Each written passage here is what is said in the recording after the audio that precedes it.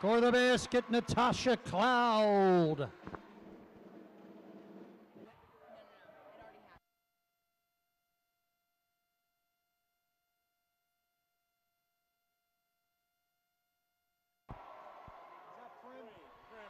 Ashley Prim, 3-ball.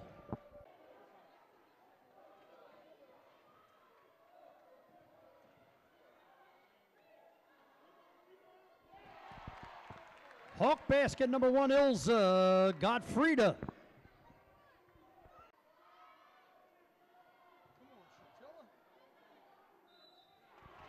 Score the basket, Shatilla Van Grinsven.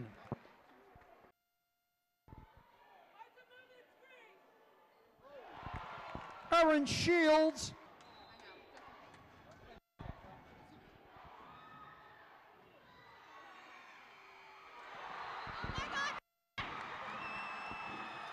The final score, St. Joseph's 50, Maryland 49.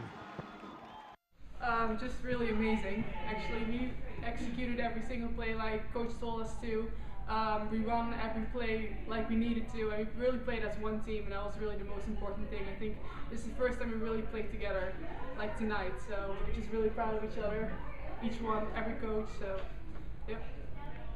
And Natasha, same thing for you? Just talk a little bit about the game. Well, all week Coach stressed to us just we have the tempo of the game. We have to control it. Every 4 minutes we have to win those 4 minutes, and for the first time we're a go team, so we want to push it in transition, but as a team we stayed with the game plan. We took it tempo. We took the tempo of the game, we slowed it down and played our game of basketball, and like Chad said, we stayed together. Executing and winning down the stretch of 2 really tough games. Obviously playing number 5 in the country, a very talented team in Maryland. You know, I thought our kids executed the game plan for 40 minutes, and you know, we felt like if we could keep the numbers down, we could compete. And then under 4 minutes, since we've been in a close game, we felt like our chances were pretty good.